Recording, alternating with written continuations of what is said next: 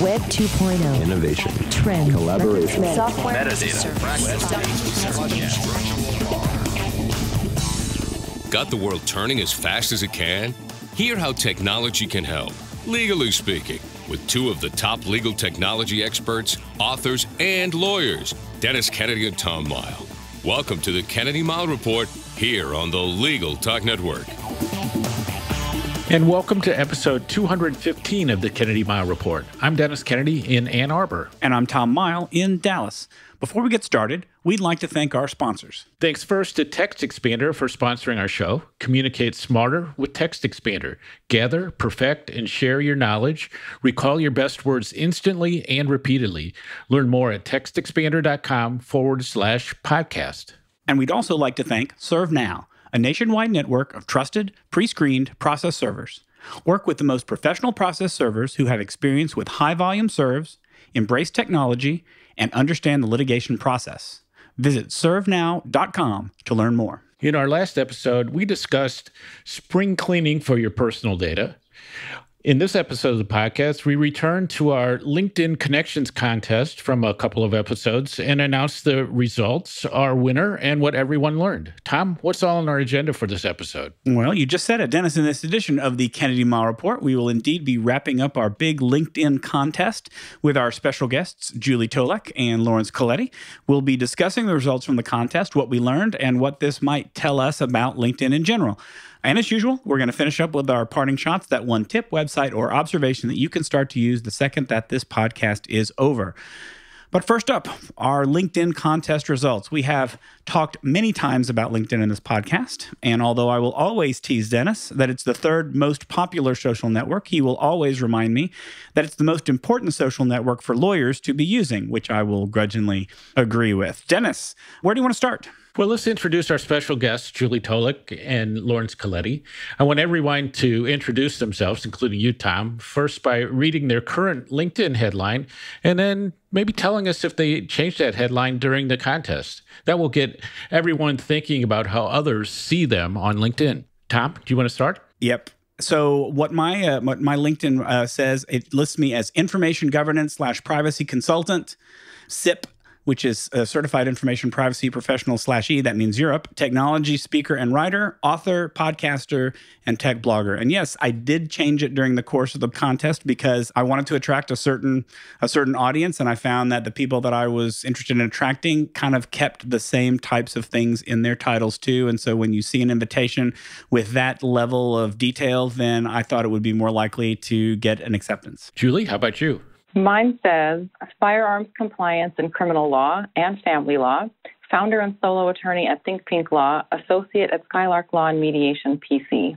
And I also changed mine during the contest to add the criminal law part because I am trying to take more criminal law cases and I've added it to my practice. So I figured now would be a good time to update my headline since we were in the midst of poking around LinkedIn every day. And Laurence, how about you? Well, mine still says executive producer at Legal Talk Network. So I went kind of the opposite strategy. Less is more. And I actually updated mine a little bit during the last month. So now I'm calling myself a legal tech and innovation advisor, an infotech, fintech lawyer, a professional speaker, author, podcaster, and adjunct professor. So just doing a little bit of tweaking, as Tom and Julie noticed, that you can kind of tailor your message to see what response you get or to open up some new areas. So to our audience, we recommend that you go back to our earlier episode that kicked off the contest to get some background on the contest.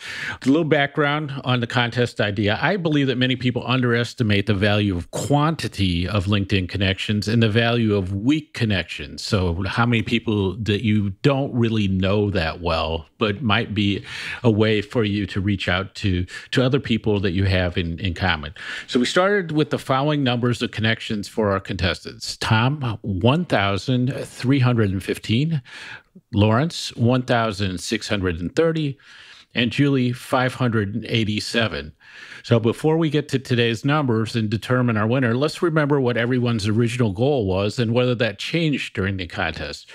Julie, what was your original goal, and did that change over the last month or so? Yeah, I mean, my original goal, I think, was mainly numbers focused and to try and add as many people as possible. But I started thinking about being more open to the idea of adding people that I didn't know, because that was kind of one of my challenges or turnoffs for myself of using LinkedIn, is because I felt I needed to know everybody already that I was adding.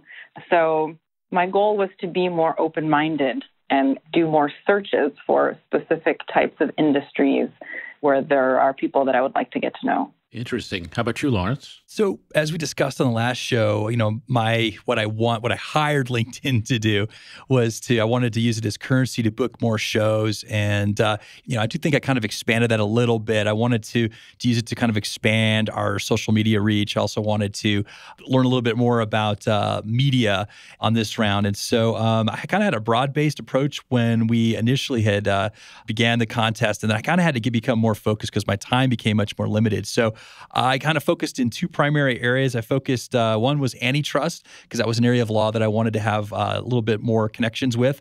And then the other one was just media. So legal media and then regular media, just because we're engaging in some new campaigns and I wanted to get to know the industry a little bit more. Interesting. How about you, Tom? So my original goal was that I wanted to find more individuals in my field of business, in information governance and in data privacy and data protection. And as I will talk more about in lessons learned in the next segment of the podcast, that goal was harder to get to than I expected. It was not as easy to accomplish as I expected. And so I'm just going to be blatantly honest and say that at some point I just switched to quantity and not care about the quality of my contacts. I just started clicking names and sending out invites, and the goal here was to win. So I was all about the winning at one point. I knew that would get turned into that. So all right, let's go to the results. So although I wasn't a participant in the contest because I have way more connections than everyone else in my own techniques, I did predict that I would add about 200 new connections in the ordinary course of events during the course of the contest. And the actual number I added from where we started was 214, which is a pretty good job of predicting by me. So let's go to the numbers. How many first-degree LinkedIn connections do you have today? And do you think you have the winning number? Tom, let's let you go first. As of today, the number of LinkedIn connections I have is 1,916, which is an addition of 601 new connections since we began the contest. I have no idea whether I won the contest. Wow. Julie, how about you? I'm pretty sure I did not win the contest because I only went up to 655. Okay. And Laurence? I am also predicting that I did not win. I was able to grow about 10%, but the top end number here is 1,793. So I think that actually means, Tom, let's let you do the calculation. That means the winner is who?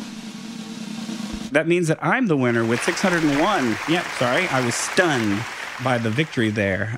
It looks like the strategy of just clicking just madly and impulsively pays off and ends up in a winning of the contest. And that's good because there's probably the one thing I know about you, Tom, is that you really wanted to win this contest. So I'm very proud of you. It's not so much that I wanted to win, but you asked at the end of the last podcast why we would all win, and I said, well, it's because I always win on this podcast. And so I guess I'm just living up to the inevitability of this podcast, and that's all I'll say about that. And so the best thing is that you actually got more than I did too, which would have been embarrassing if you hadn't. But no, I think that's good growth in numbers, Tom. That's 50% for you. I mean, Laurence, that's a significant number, 10%.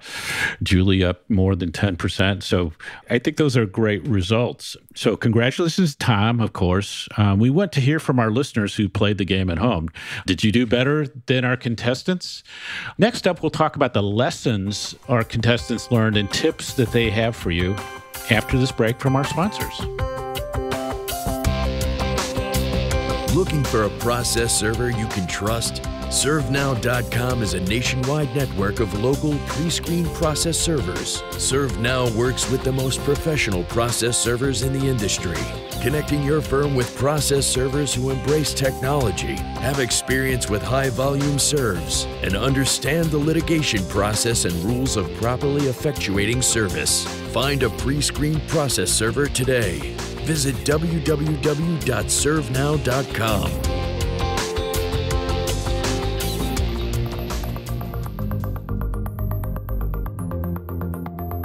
Text Expander helps you communicate smarter.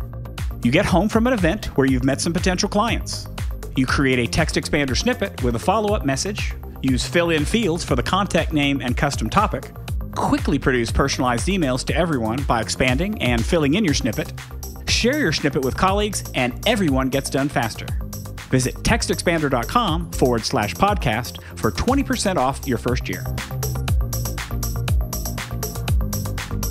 And now let's get back to the Kennedy Mile Report. I'm Tom Mile. And I'm Dennis Kennedy. So let's talk about the lessons learned in the contest. What surprised you the most, and what are the big lessons that you learned? Tom, you're the winner, so we'll let you go first. All right. And I have a lot of lessons learned. And these are lessons and gripes and just observations that came out of this whole contest. I think the first observation is that it's impossible to get $1,000 in a month the right way without quitting your day job or without significantly modifying your day job. Just can't be done. So I gave up on that early on, because to be thoughtful about it, you really have to spend some time and think about it.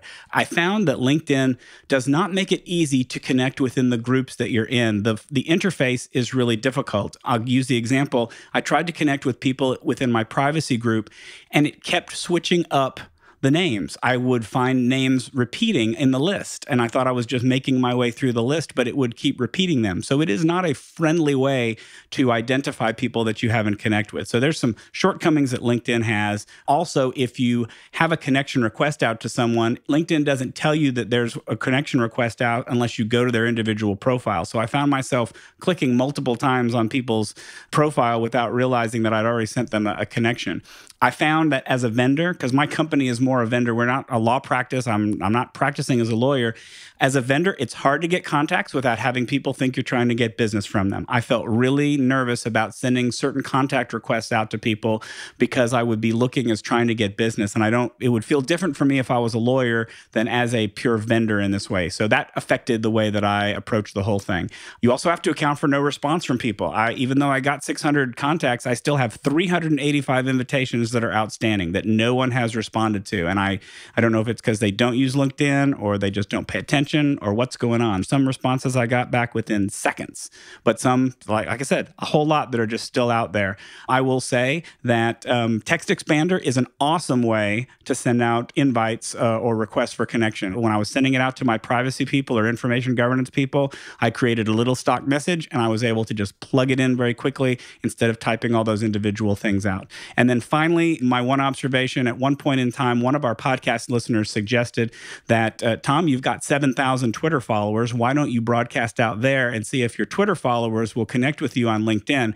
Well, I am here to report that Twitter is the worst social network out there, period, because I did send it out. And out of that, I sent it out twice, I think. And out of that, I got 2 whole contacts from Twitter. So I'm here to report, Dennis, that even though LinkedIn is the 3rd most popular social network, I think Twitter is just a lousy social network for trying to engage with people and get them to actually do things that you want. So those are my random lessons learned. It was a very interesting experience. I will talk a little bit more about how we might change things in the future. I would add to the point you were making that I think that when you want to add a large number, your motivation is really matters. So if you are looking for a job, especially if you're looking for a job suddenly, or you're moving geography, or you want to launch something new, I think you're going to be more motivated to put the time and work in. You may go more to the professional tools as well, which might help you. But I think that motivation is a big factor when you try to add a lot of people in a short period of time.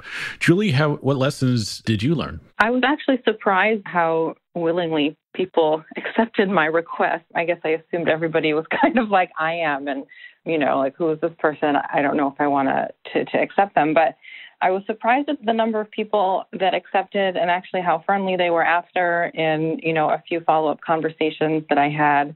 Part of my practice includes building relationships with local law enforcement and federal law enforcement. So usually when an attorney is reaching out to law enforcement, there's a barrier there that needs to be broken before they realize that I'm reaching out on friendly matters instead of opposing matters. So I did reach out to some law enforcement, and I was pleasantly surprised that they were willing to connect with me and start those conversations that way. That was pretty cool. So, Julie, it seemed like you took a really targeted approach. Did you try the people you may know, or were you just kind of really thoughtful about specific people that you sent invitations to? It was a little bit of both. So first I tried I'm going to click on everyone and see who accepts my request, because I was focusing on the numbers. And I thought, well, if I'm going to spend time doing this, then I should do something, that's maybe more productive that I can really use. And at that point, I think something popped up in the people you may know, and it was law enforcement we had another mutual law enforcement connection in common. And so that's kind of where I got that idea. And I think, the more that new law enforcement connections saw my other connections that we had in common, I think that built my credibility with the other law enforcement officers as well. So I think it kind of, it builds on itself that way. Yeah, that's cool. Laurence, lessons for you? I was actually very surprised because, like I said, right after the contest began, my availability of time really dropped. And so I kind of had to focus on what I knew and kind of focus on what I thought mattered. And so, I didn't do the premium Job Hunter account. I didn't focus on groups, and I didn't alter my profile strength, nor did I write any articles, which we had talked about on the last episode. But one thing I was able to do was parcel off just a little bit of time here and there. So I did this primarily by mobile. And so I didn't do any custom outreach messages or anything like that. So one of the little gems I was able to deploy, thanks to you, Dennis, was I did focus on kind of the built-in LinkedIn algorithm. And so I kind of just decided, because I couldn't do the broad-based attack like Tom did, I was only able to kind of focus in two areas. So I focused on antitrust and media, because those are the two areas that I really wanted to expand my knowledge and reach into.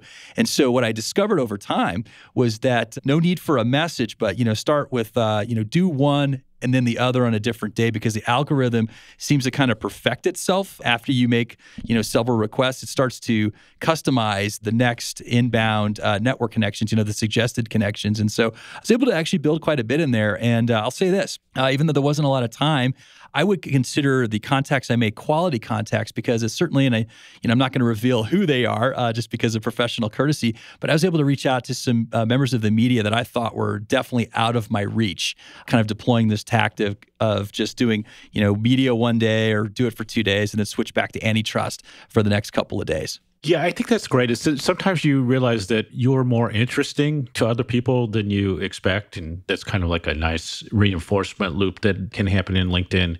So I wanted to get great connection stories or opportunities, especially that the contest generated for you. And Julie, I think what you found when reaching out to law enforcement is actually a great connection story. But are there other stories or maybe some opportunities that came to you during the course of the contest as you were adding people? Not really opportunities, but I have another great connection story, I guess. Somebody who listened to our first podcast with when we announced the contest actually reached out to me, and she said, "I want to connect with you to help you win."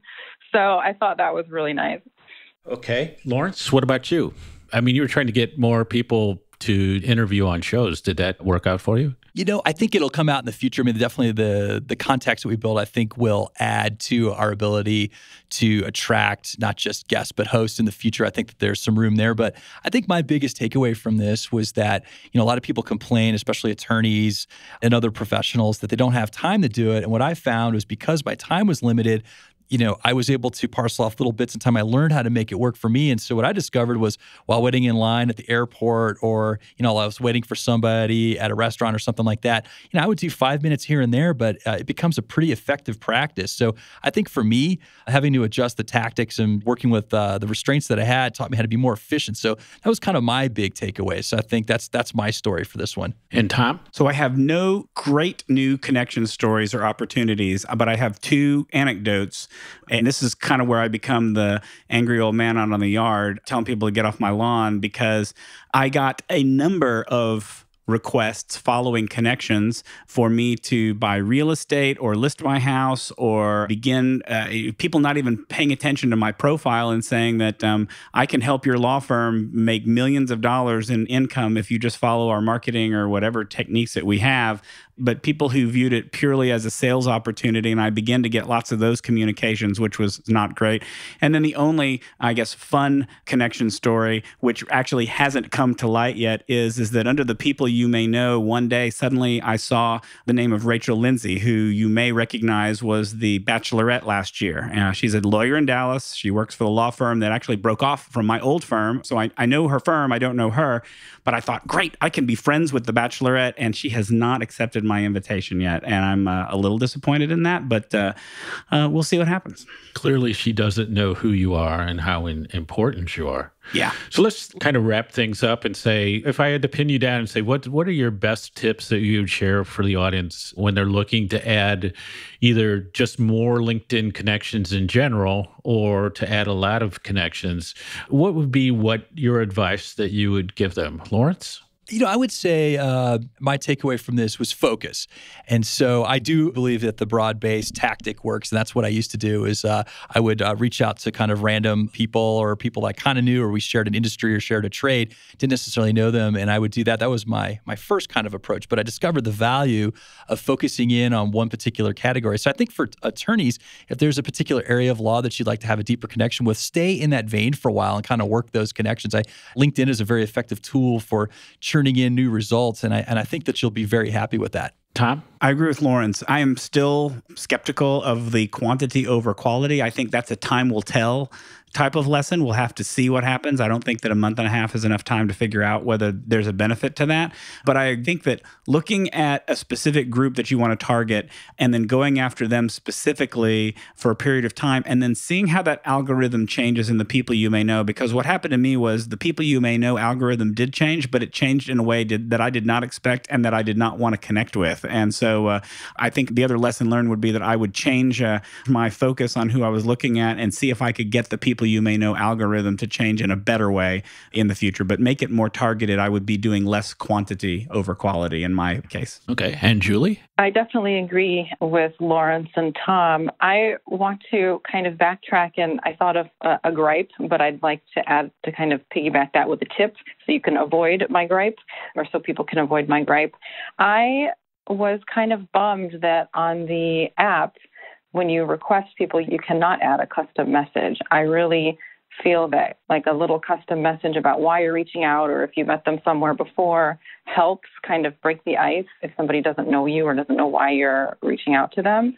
So I would suggest not using your mobile apps, but using your computer more often if you can, so you can actually include those personalized messages when you're trying to connect to people. Yeah, this has been an issue, a negative that people have had for quite a while with the app. So that is a very good point. And I want to add one thing, because based on what Tom said about using Twitter. So when Tom said that he sent out an invitation for people to connect with him on LinkedIn, on Twitter, it doesn't surprise me he got a small result. So what I've found is that you kind of reverse that, so that if you have people who follow you on Twitter who just look really interesting to you, that you can send an invitation to them right away, because typically you see that the same day, so they're aware that they've just followed you.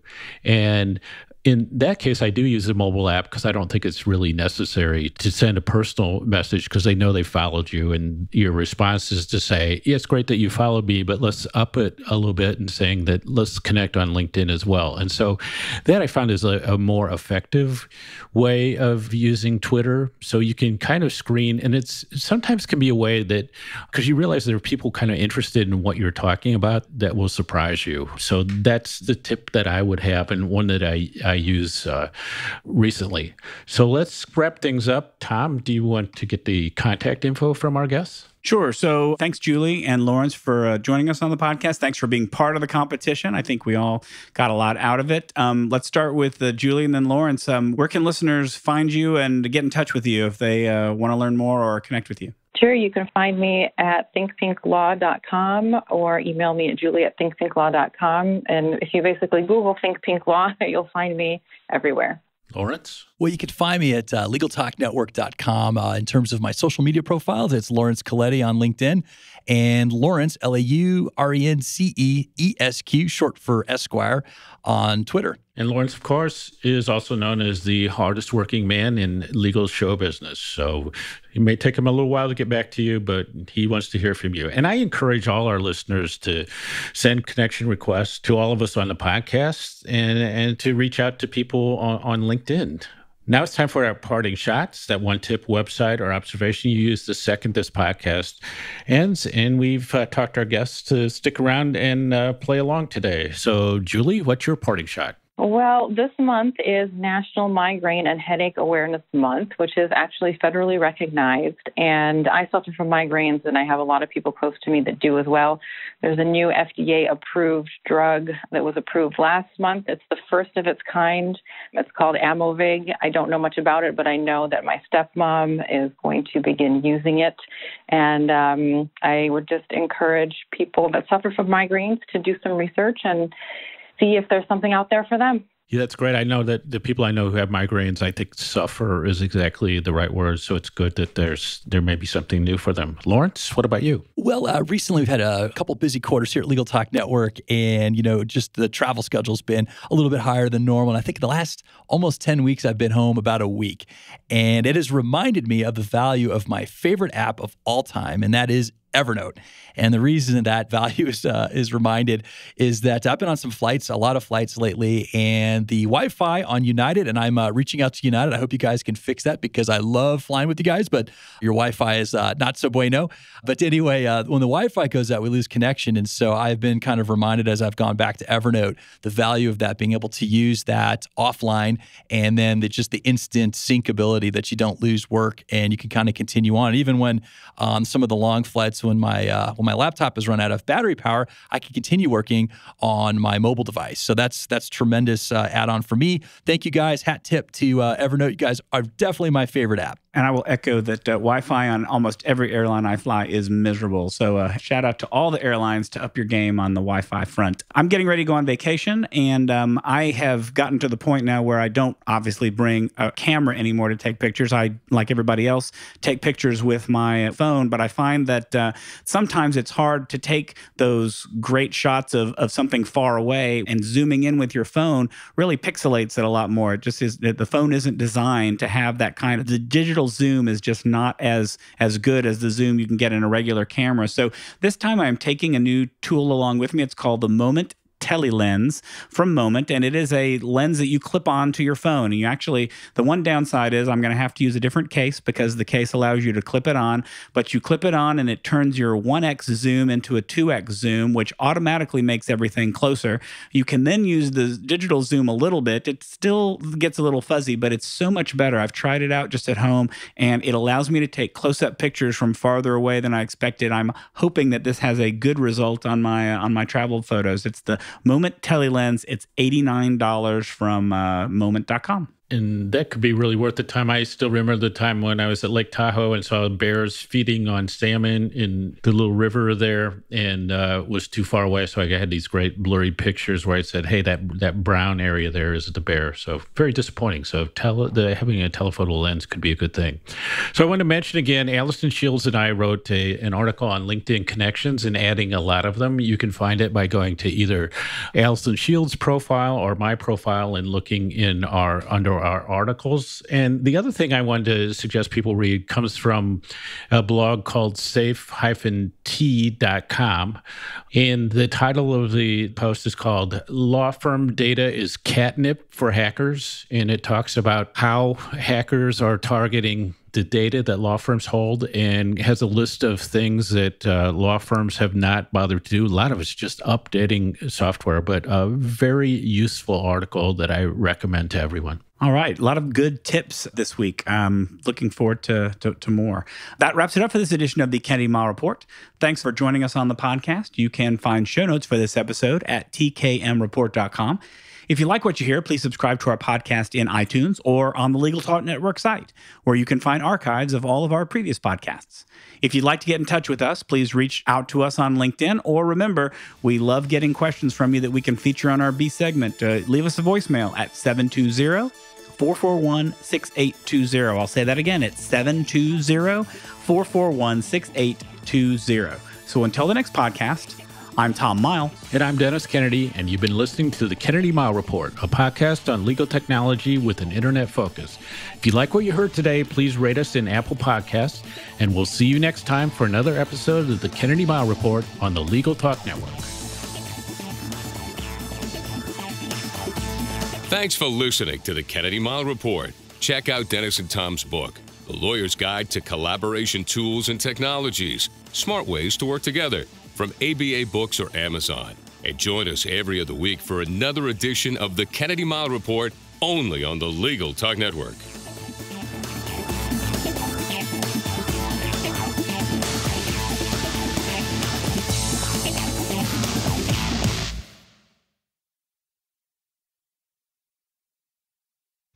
And nobody mentioned the other technique you can use, which I call strip mining. So you just go to Tom's thing and you go through his connections. You just start inviting them all. You know, and Damn it, I should have thought of that.